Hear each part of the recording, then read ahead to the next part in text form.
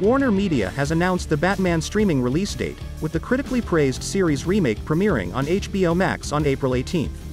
As the titular DC hero, Robert Pattinson leads an ensemble cast that includes Zoe Kravitz, Paul Dano, Jeffrey Wright, and Colin Farrell.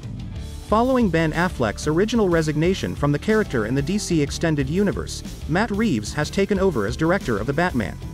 Warner Media has confirmed the Batman's streaming release date, little over a month after the picture debuted in theaters to critical and economic acclaim. On Monday, April 18, the Robert Pattinson-led film will premiere on HBO Max. The Batman will also premiere on HBO on Saturday, April 23 at 8 p.m. Eastern Standard Time. The Batman follows Bruce Wayne in his second year as the titular vigilante combating crime in Gotham City.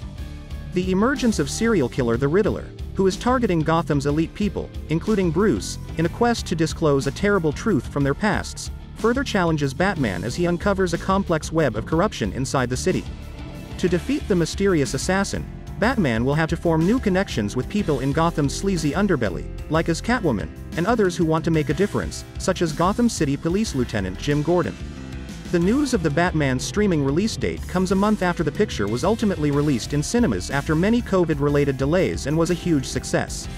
The film received acclaim from reviewers and moviegoers alike for its darker tone, Reeves' directing, and performances, and it also performed well at the box office, generating nearly $735 million against a budget of $200 million.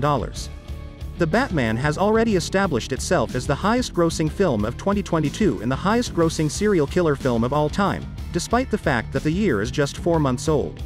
While some may consider the Batman's streaming release date to be too soon, it is consistent with Warner Bros.' earlier intentions for the movie.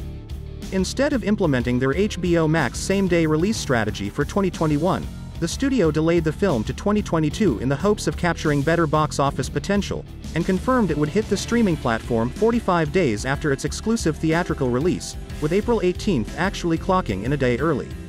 With the Batman acting as the beginning of a new shared world of stories, fans can catch up on Pattinson's first excursion as the Dark Knight when HBO Max premieres next week.